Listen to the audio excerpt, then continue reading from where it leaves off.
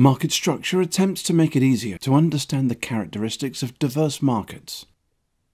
It also attempts to explain how firms are differentiated and categorized by the types of goods they sell and the impact on their operations coming from outside factors. Microeconomic theory looks at the way business is run under differing types of industry and various levels of competition. The cornerstone of microeconomic market structure is perfect competition. If you think of an agricultural commodity such as wheat, you'll have a better sense of the game rules. Perfect competition assumes that no single firm has an advantage over the next and that there are no barriers to entry. Anyone can form a business and sell this product. Producers are price takers, and that price is set by the market as a whole. Everyone's product is so-called homogeneous, which essentially means it's identical to anyone else's product and a customer is not better off buying from one seller over the next.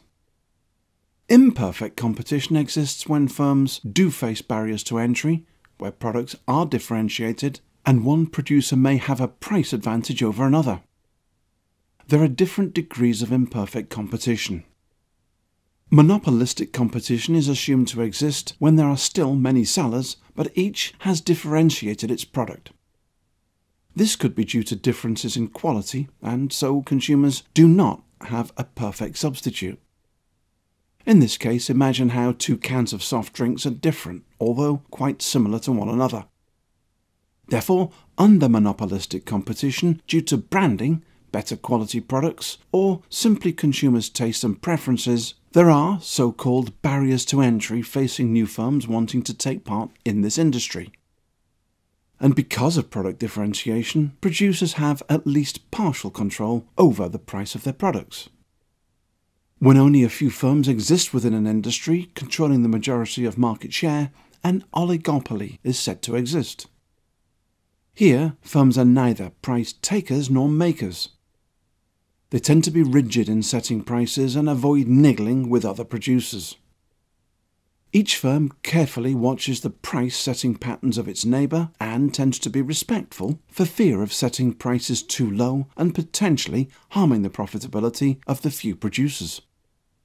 There are barriers to entry, such as high technology costs. A monopoly exists when a single seller produces products or services for which there is no substitute.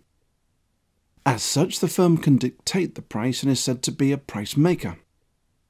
There are high barriers to entry, and it remains in the monopolist's interest to deter competition from setting up an alternative product. The monopolist can control price and output. Some natural monopolies occur whereby economies of scale exist. That means that a single producer can do something effectively while 2 or more entrants would still not be able to produce and compete effectively with the monopolistic producer. A natural monopoly could occur when a single producer has sole access to a product, such as a major diamond mine. A monopsony occurs when there is a single buyer of a product in the market. This could be the state or government who is the only consumer of a product. Market structure is therefore a function of the number and size of sellers of a particular good, barriers to entry, and barriers to exiting the market, the nature of the product, its price, and the cost of selling.